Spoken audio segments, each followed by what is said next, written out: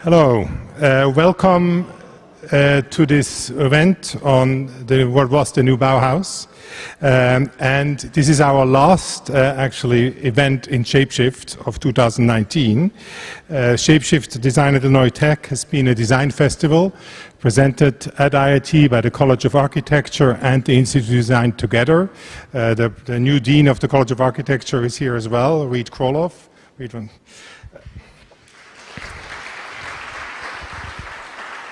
And I am Dennis Weil, and I'm the Dean of the Institute of Design. We are happy to welcome you here on the MDes campus, and I'm also very happy to announce that tonight we are breaking 1,000 attendance at the Shapeshift Festival, a festival that was going on for 10 days, and we are just breaking 1,000 people with all of you here.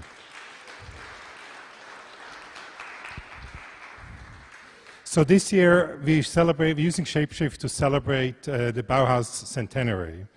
But we want to use this platform of Shapeshift and Design at Illinois Tech beyond our Bauhaus heritage.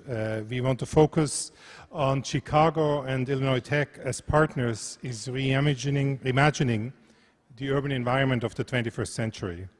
Through our work today, both the College of Architecture and the Institute of Design, we are addressing the key challenges of our city to make it more equitable and sustainable, with equitable and sustainable long-term solutions. And the plan of Reed and myself is that we actually will, now that the Institute of Design moved back to the main campus just 1 year ago, that we will continue to extend our collaboration between what I like to call the built environment and the lived environment. The combination makes actually better lives and better buildings. The event tonight has been underwritten by the Nathan family, who we all have here, in honor of Walter Nathan, an IIT alum and a longtime board member of the Institute of Design and a fan of the Bauhaus, and we'll hear after the screening more from the Nathan family. We end the festival tonight with the story of the beginning of the Institute of Design, one of the two Bauhaus-based schools at IIT, next to MDes College of Architecture. This story is not told by ID, but it's told by Open Docs, a film production company based in New York that explores and documents the world around us through film and tells us unique stories and offers new perspectives at the intersection of arts, science, nature, and politics. I'm excited to ask to the stage two members from the Open Docs team, Peter Ringbom and Ashley Lukasik. Peter Ringbom is the producer of the new Bauhaus documentary. Please come up, so they know who you are.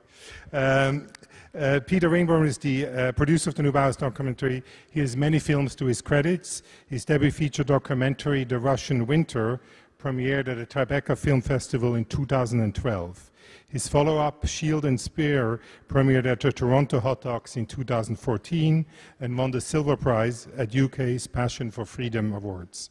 Peter's films have also been screened at IDFA, the Sheffield Dogfest Film Society of Lincoln Center, BAM, the Hammer Museum, Miami Art Basel, and the International Film Festivals of Moscow, cold place, Gothenburg, another cold place, Durban and Stockholm, all cold places. Peter is, no, Durban not. He has been a Film Independent Fast Track Fellow at the Gotland Film Lab resident at the Ingmar Bergman Estate, a midpoint feature launch participant at the Berliner Talent. It is also my pleasure to introduce Ashley Lukasik. He's the head of the partnership and new business at Open Docs, the parent at Open Box, which is the parent company of Open Docs. I'm not the first one probably to confuse this. And in that role is heavily involved in the promotion and the launch of the film. However, Ashley's contribution goes much deeper. Ashley was the catalyst of the idea of producing a documentary about the new Bauhaus in 2016 when she was working at ID and led the planning for the commemoration of both ID's 80th in 2017 and the centenary of the Bauhaus in 2019. It was her that created the idea, pushed the idea forward, got Open Docs engaged as the lead, and together with John Langford, who couldn't be here tonight, approached the angel investments for the development of the treatment. We at ID are so glad that the story of our founder Moholy-Nagy is finally being told with a film. Who he was, what motivated him, and the outsized impact on design in the US and in Chicago he and the school he has founded have had. Thank you, Open Docs, and take it away from here. Thank you, Dennis. What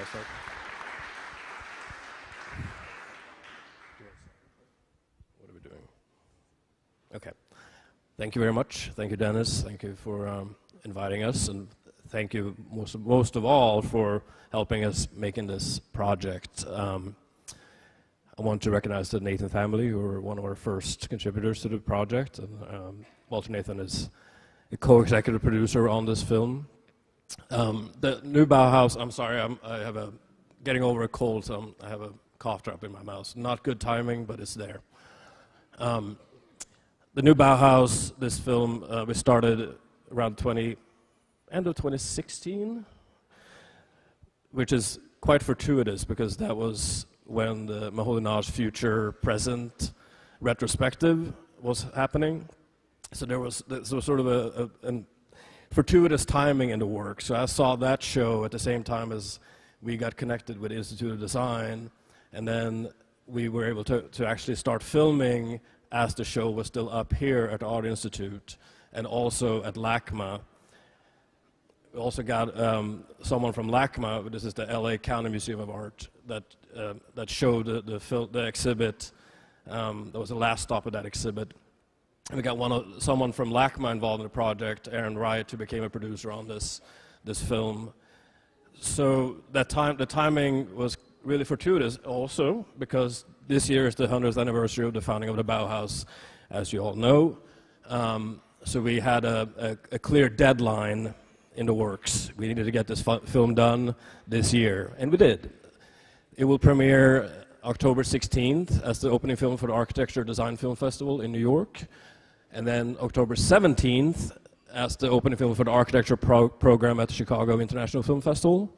We have 2 screenings in Chicago of the full film on the 17th, and then on the 18th at AMC. Yeah, is that what it is?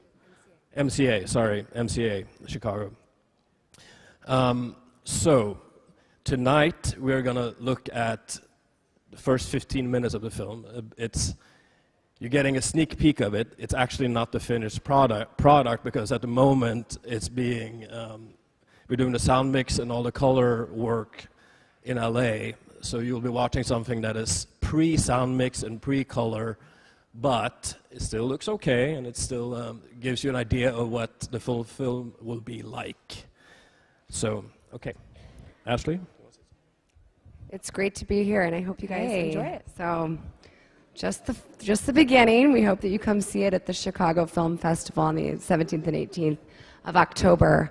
I think it's really fitting to be here tonight sharing this sort of sneak preview of the New Bauhaus with you on an evening when we also celebrate Walter Nathan.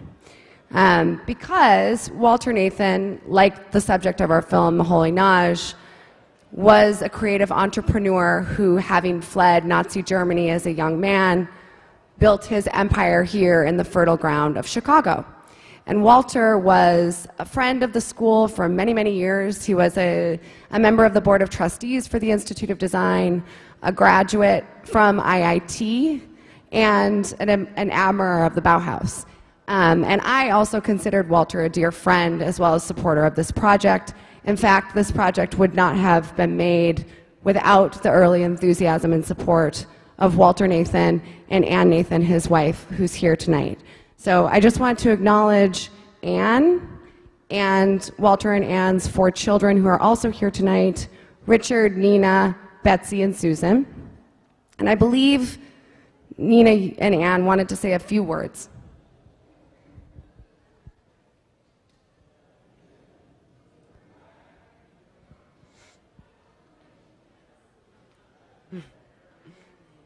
You're on stage. I'm really honored to think that I'm even here in view of all of this lovely crowd and the love that Walter put into this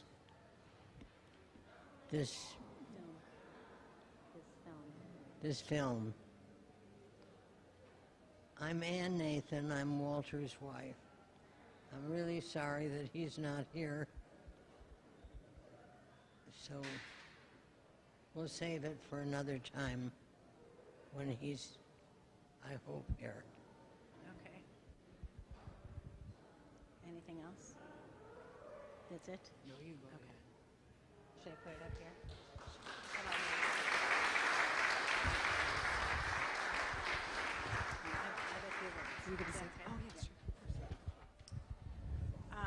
Thank you so much. I'm Nina Nathan, Ann's daughter and Walter's daughter.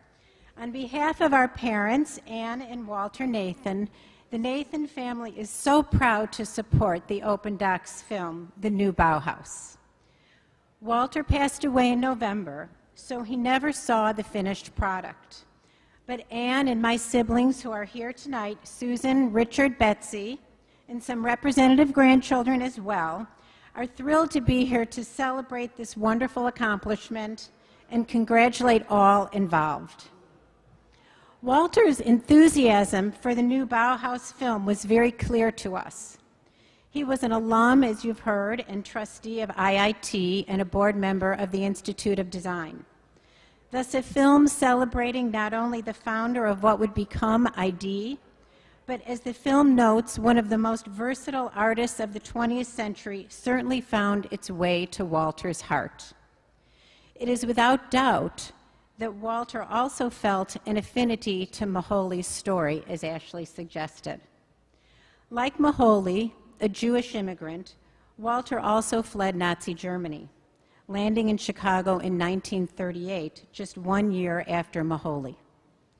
The Aryanization of the Nathan family shoe factory in Frankfurt forced the family to start anew in America. Moholy, too, having seen the shuttering of the Bauhaus School, kept the spirit alive by eventually starting the new Bauhaus in Chicago. With a degree from IIT in mechanical engineering, Walter went on to start a manufacturing business, RTC Industries, which is still alive today with our brother Richard, which over time became increasingly more and more design-oriented. In addition, Walter and Ann developed a love of the fine arts, with Ann eventually becoming a highly reputed gallerist in Chicago's River North area.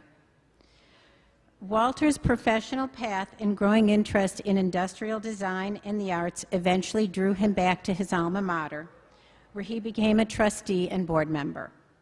Walter's love of IIT, which afforded him opportunity and success in his newly adopted country, grew stronger over the years as he was inspired by so many of the amazing administrators, professors, faculty members, and the students that he continued to meet over time, until, in fact, he was 95 years old. We imagine that his and Ann's support of the new Bauhaus film came as a gesture to show his very, very deep respect and admiration for a school and a city that he loved. Thank you so much.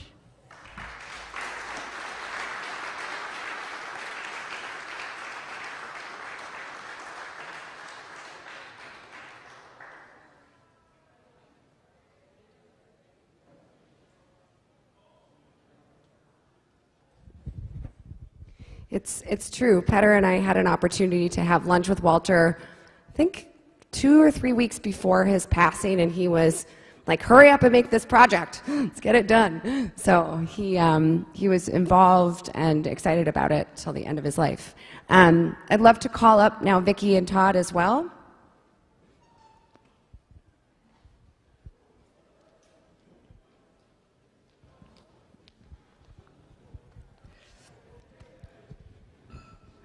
So in addition to my colleague and fellow producer, Petter Ringbom, who's also the cinematographer of the film, I also wanted to introduce our other panelists, Vicki Matranga and Todd Cooke. Todd Cooke is a student here at the Institute of Design. Prior to becoming a student here, Todd worked for Design Within Reach and Knoll, And he's also responsible for the research and curation of an exhibit that you can see at the top of the steps here after our panel has concluded, the founding of an American Bauhaus. So definitely check that out. Todd has also published numerous articles on American modernism and interviewed thought leaders on the topic. We have Vicki Matranga, who is a historian and an expert on Chicago industrial design. She has written and lectured on this topic at numerous conferences and in publications. Vicki most recently contributed to the Art Design Chicago Initiative, the Art Deco Chicago book, the Modern by Design exhibition, and the list goes on and on. She is also featured in the film. So thank you, Vicki, for being here tonight. As Dennis mentioned, I have been involved in this project since really it was just a seedling of an idea. I think, you know, we didn't know that we were going to make a film when we started talking about what we would do for the Bauhaus centenary. And it's really great to be here with the 100th anniversary of the Bauhaus happening this year with a nearly finished film ready to reveal to the public. And one of the things that I found really interesting in the process of making the film is that even though I was steeped, you know, in sort of human-centered design and strategy language during the 8 years that I was here at the Institute of Design, there was so much to uncover and learn in the process of making the film. And much of it seemed to come from scholars and other disciplines kind of adjacent to sort of design as we know it and talk about it at ID. And so I thought we would start by just asking Vicki if you could kind of paint a picture for us of what was happening in Chicago that sort of led to the new Bauhaus having the opportunity to take root. Is this on? No. Yes. Okay. It's on, I think. Hello? Yes. Well, that's a pretty big question. So there have been quite a few books written about that, and so I guess this might be the place to plug the Art Deco Chicago book that came out last year.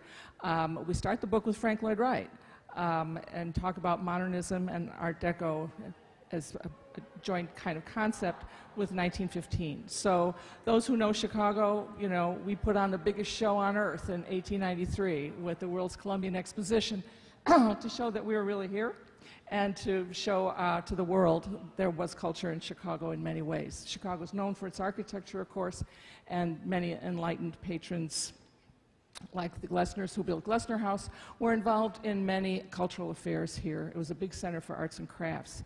Frank Lloyd Wright, of course, was very important. So a lot was going on here in the teens and 20s as various people in the business and art worlds were trying to blend art with industry. It was a big movement across the country with art museums. The Met Museum and the Art Institute, Toledo Museum had art schools long before Holy came to town. And so what the movie left out, the little clip we've seen here, is that there was this group called the Association of Arts and Industries, which in fact was formed in 1922 by a group of business people in Chicago who wanted to join art with industry, and they sponsored lectures and events and fundraised to start a school. And they gave money to the Art Institute to do that in 1925. And so Alfonso Iannelli was teaching industrial arts and started what was the Industrial Design Department at the Art Institute in 1927. And people were already graduating with degrees in industrial design from the SAIC in 1930, 32, 34. So they were already working in industry by the time Macaulay came to town. The Sears Roebuck Company started a design department in 34, Montgomery Ward's before them in 1932. Students who had graduated in industrial design were working at both of those places and other manufacturers in town. So it was fertile ground in 1937, and at the same time, the University of Illinois at Urbana started its School of Industrial Design, also in 1937.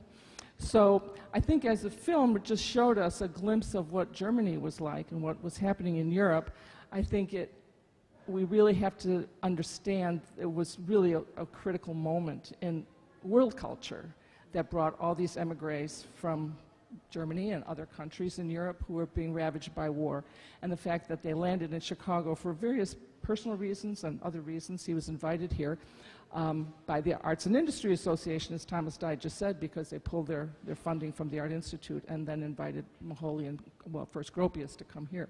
So I think it was really a boiling cauldron of all kinds of exciting things happening in graphic design and architecture, of course, and other fields related, so that once those people came here and started that school, they really had a lot to work with.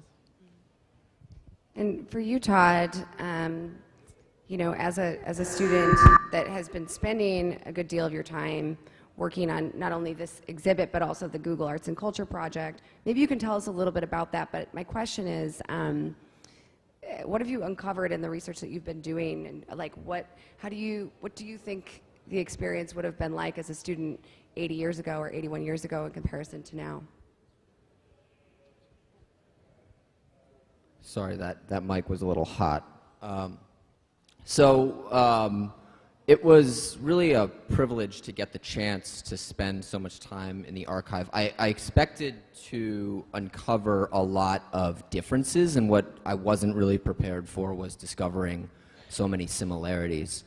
As the film does a really good job of showing, Moholy was such a protean designer. He applied himself so well in so many different mediums of expression.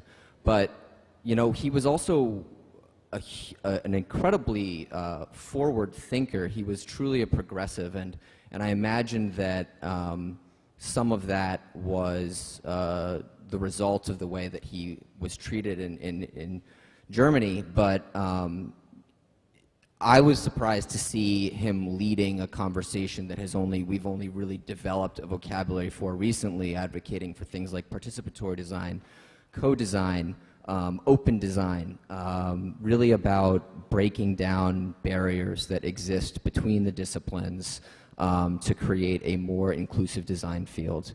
He said that everyone is talented in an era when women were discriminated against, African Americans were discriminated against, Asian Americans were discriminated against, and he welcomed all of those populations to apply themselves at the Institute of Design. And that was truly one of the most amazing things that I discovered. In terms of the resonances with the education that I'm getting here, the structure has been somewhat consistent. What's really changed is the environment in which the education is happening in.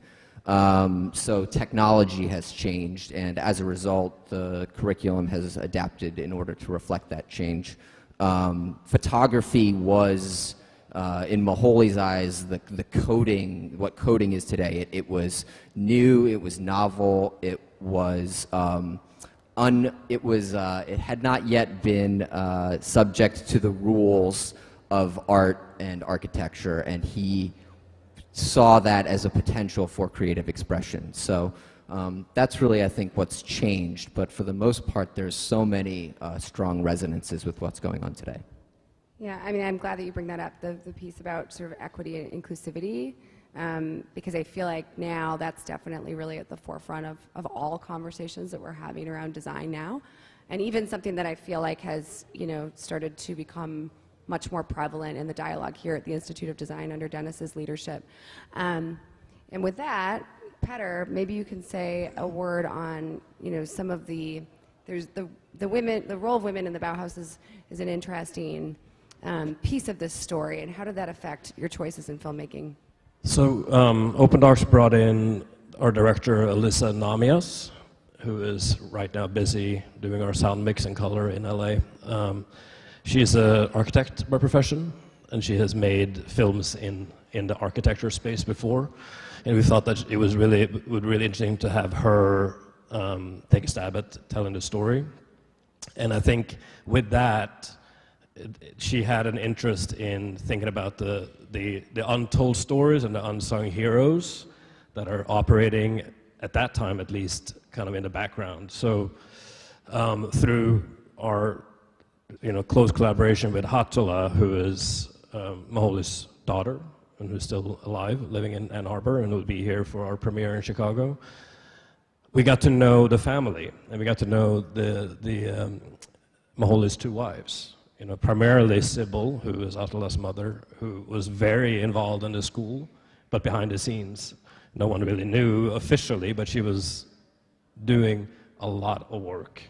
And Attila, she uses the term handmaidens, but she talks about these people that including Sybil, but also Maholi's first wife, Lucia Maholi, who is probably the most well-known photographer that came out of the German Bauhaus. And if you look at any picture from the German Bauhaus, most likely it was taken by Lucia, and she was actually the person who taught Maholi how to photograph, and together they learned how to do photograms in the I think it was the Swiss Alps.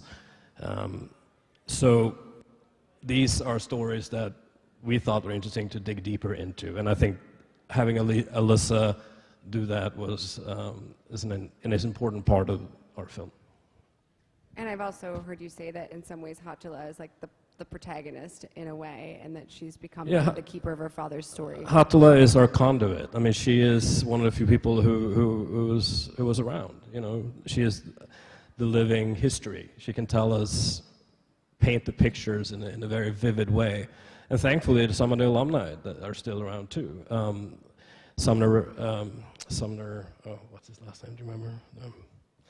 Sorry, I forget. Blank on his last name. But there's a fellow named Sumner who happened also live in Ann Arbor, who's in his mid-90s, who studied with Maholi, and who tells very good, incredible stories, as well as Bea Takeuchi, who studied with Maholi, who is close to Chicago now, also in her mid-90s.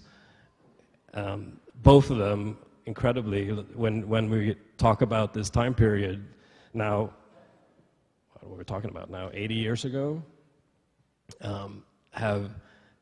it's like the light just turns on, and they have incredibly vivid memories, and are very passionate about the school that they went to, and are very passionate about Maholi.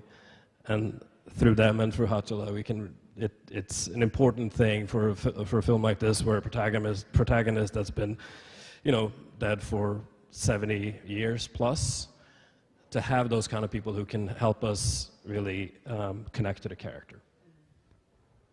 Actually, I was sort of surprised that you didn't say, we don't party as hard as they did then, Todd. So speaking of colorful storytelling, Vicki is just a wealth of anecdotes of Chicago's design history.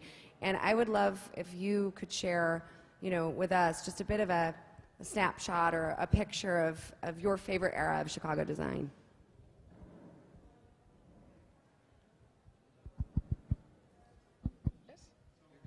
Okay.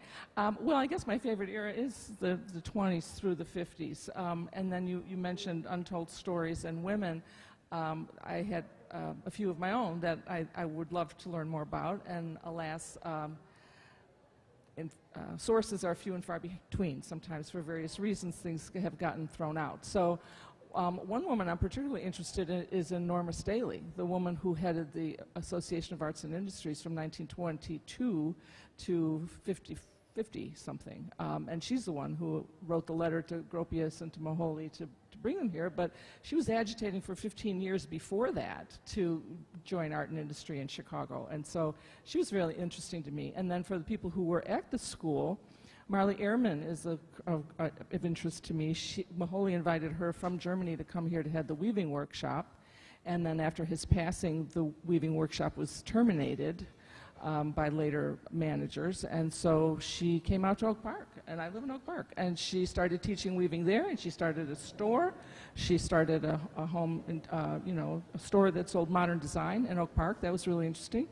And then the exhibit up there has a few pictures of Beatrice Takeuchi, and that's something that is of great interest to me.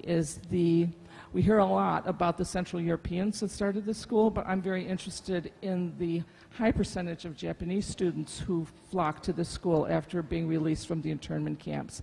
In Beatrice's case, she spent very little time there. It was very, very lucky for her that she had a teacher from her former school in Seattle who wrote letters and agitated for her to be released. So she only spent a few months, unlike others who were there for a few years. So she came to the Bauhaus School when it was above the Chez Paris, and her memoirs are at the Archive of American Art at Smithsonian. And she paints such a vivid picture of those wonderful, exciting years to be in that building on Ontario Street, to have the waiters from the Chez Paris bringing leftover food to the students working through the night, and how, in her case, she was surrounded by people speaking languages she didn't quite understand, the Europeans, and she said it was a breath of fresh air for someone like me, an American who was interned, and to be be allowed to study here and, you know, dispel all those notions of what she had learned in art school before and start fresh and new and learn from the way art was being taught here and art visual perception. And she said all the bounds of racism and all those other things are not here that she had experienced in her life. It was, if you can download Beatrice Takeuchi's memoirs. I highly recommend it. It's really powerful to read how she described life in that building. And she does that in the film too. She's in there. Mm-hmm. Yes, she's still with us, thank goodness. So she's in the film. Now, what was your other question? I've already forgotten. I think I asked you to stories. paint stories. Yes, yeah. one more Your story. favorite story. You asked me to bring the Dove soap bar, so I have that. But also in his 90s is Don Dimmitt. And I visited with him several times in Chicago before he and his wife moved to Arizona. And he described when he started school, it was shortly before Mahoney's passing. It was probably the fall of '46 when he started school.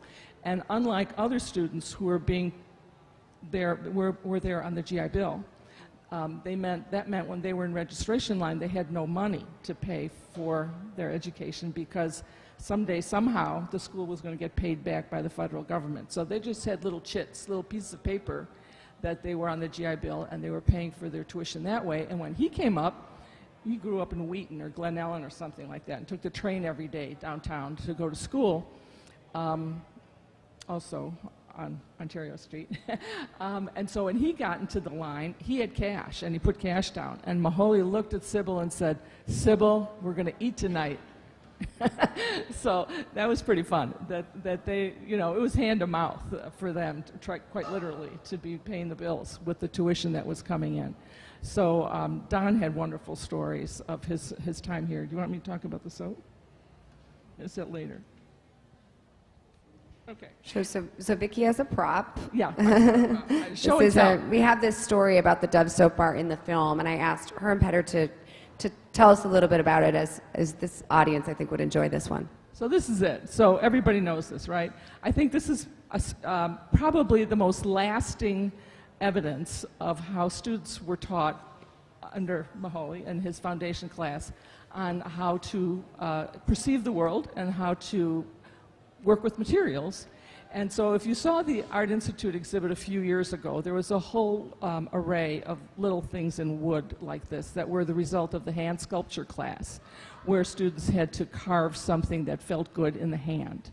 Well, with that experience, seniors in the graduating class of 1952, so that would have been the spring of '52, let's say, they were given a corporate-sponsored project, as students do today as well. Now, this, of course, is after Mahoney's passing, but nonetheless, that was part of the foundation class, that exercise. So they had a sponsored class, and the Lever Brothers was the sponsor. Their factory was in Hammond, Indiana, and at that time, Chicago was just factories everywhere. It was peak manufacturing time, so students could get the benefit of visiting factories and learning from experience of seeing machines on the line. So the students were trekked out to Hammond, Indiana, to the Lever Brothers plant, which at that time was the largest manufacturer of soap. And soap was extruded just like lumber. It would come out as a plank. The material that was the soap material, and so each student was, given a couple feet of this plank, like a piece of lumber, to bring back to school and to carve and to try to find a shape that would fulfill the client's assignment, which was to create a bar of soap that would not lose its brand identity when sitting in a little puddle of water. And so they came up with this, and the wooden model carved by Don Dimmitt's classmate, Bill Levere, is at the museum over there on North Avenue, the Chicago History Museum. Has the actual model. It was a trio of students, Don Dimmitt, Bill Levere, and blanking on the third fellow's name. And so that was their senior year project. Alas, they got no royalties out of it, and after the school got its grant money, I don't think the school got any royalties out of it either.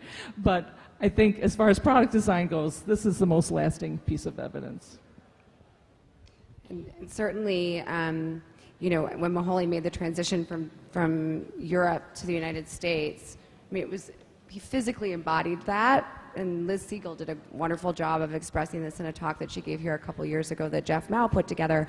But he literally wore like the worker's suit, like kind of to show his allegiance with communism and socialism.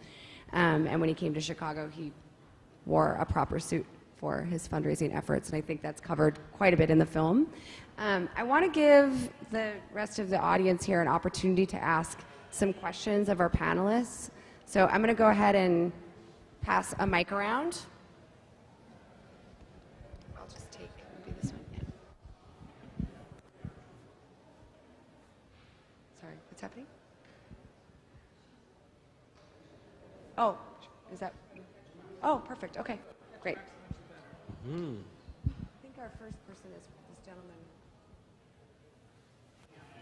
It's not on? Oh, boom.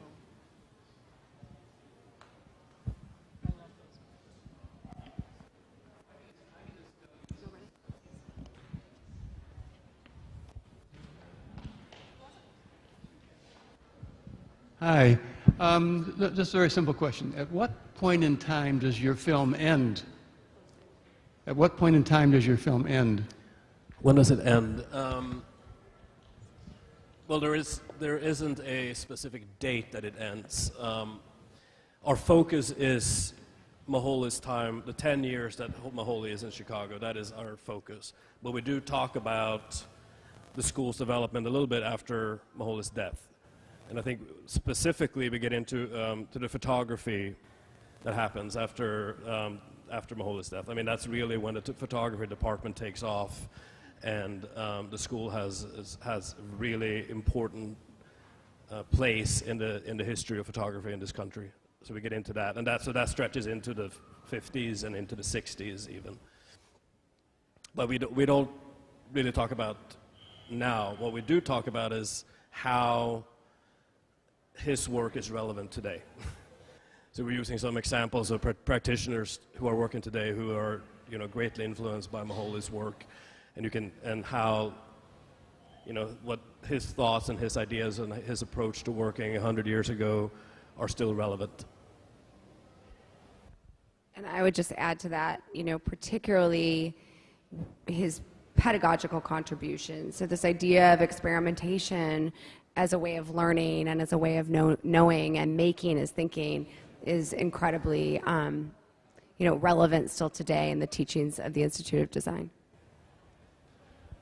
If I can add to that, this is what Moholy wrote of the pedagogical outlook of the school, and when I read it, I literally I was so amazed because it sounded like it could be the same mission of the school today.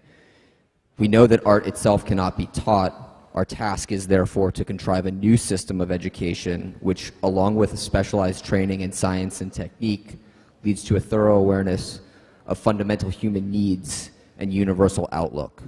Thus, our concern is to develop a new type of designer able to face all kinds of requirements, not because they are prodigies, but because they have the right method of approach. Upon this premise, we have built our program.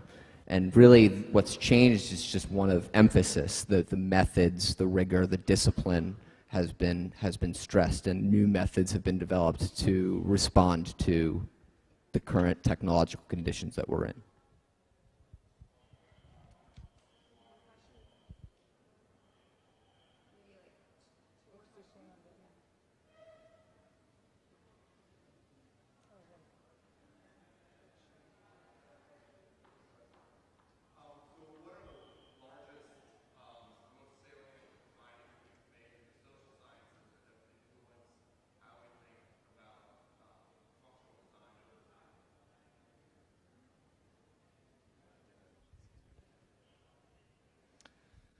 I actually didn't hear. Can you repeat the question? The question was, what are the most salient and monumental developments in social sciences that have influenced design today? Was that the question? It's a great question. I think. Well, I was going to bring up. I was going to kind of. I hope this is going to answer your question. I was going to piggyback off of what you were saying about the hand models, because I'm glad you brought those up. They're actually included in the. We have some photos of them upstairs. We have Maholi with a hand model, but that was a method that emphasized human comfort above all, and it's very much applicable to the human-centered design that has become more reflective of the social concerns. Many of our classes here include behavioral economics, and Daniel, I can never get his last name right, but the Thinking Fast and Slow. Yes, thank you. Thank you.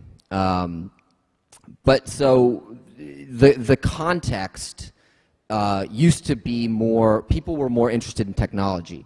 You know, the Arts and Industry Society, they were excited about the idea of bringing art and technology together. Increasingly, design is drawing on more multidisciplinary approaches, including social sciences, economics, and so it's reflective of those developments. I don't know that I will speak to exactly which ones, but it's considering them all. So the discipline is becoming much more multidisciplinary. And also the Institute of Design is known, you know, for pioneering the notion of human-centered design, meaning basically understanding the unmet needs and wants of people and designing for that, which comes from, you know, ethnographic research and deeply understanding human beings. I just wanted to add something to that. Could you hold this? One thing I couldn't say before because I was holding the microphone is that exactly what you said, the students watch people washing their hands. And a typical bar of soap would always end up being an oval. And when they saw that people were actually holding their hands sideways instead of like this to wash their hands, this shape is what emerged. So I don't think they used the word ethnography then, but what we do now, what designers do, not me, but is watch people do what they're doing. And observation is really the key to it all. And, you know, another application of that same thing was developing a handset that was used for a telephone. I think that was Nolan Rhodes. Yeah. It never happened then, but it, you know, years later, something like the Princess phone was able to evolve from that idea. Do we have time for one more question? If there is one. All right, well, if there are no more questions, I think we can do one more comment. Dennis? So I want to thank the panelists. 1 second.